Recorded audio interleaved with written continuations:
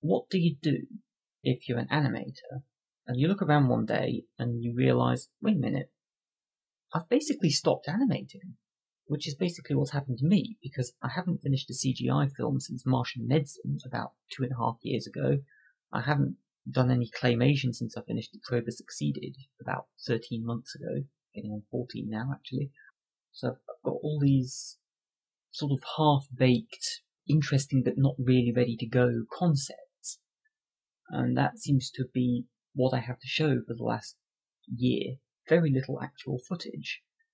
And I just seem to have drifted away from the actual hands-on business of making stuff happen, which is a bit annoying and slightly depressing, really.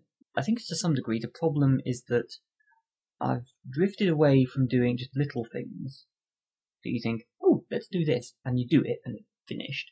And the idea that it's got bigger and bigger and more complicated, The Probe Has Succeeded is a case in point, because it was absolutely enormous thing. It had 7 different sets that needed to be built, and it just took forever.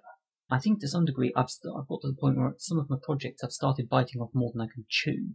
Well, not necessarily more than I can chew, but I've bitten off so much it takes 2 years to chew it, and that is a long time to be investing effort and not seeing the finished product. So that's the problem. That's basically what seems to have gone wrong. And the question then is, how do you fix that?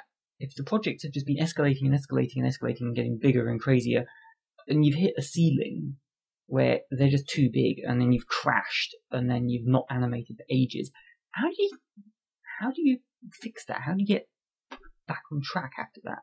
And then, as I was pottering into the kitchen this morning to get my cereal and cow juice, I had a brilliant idea.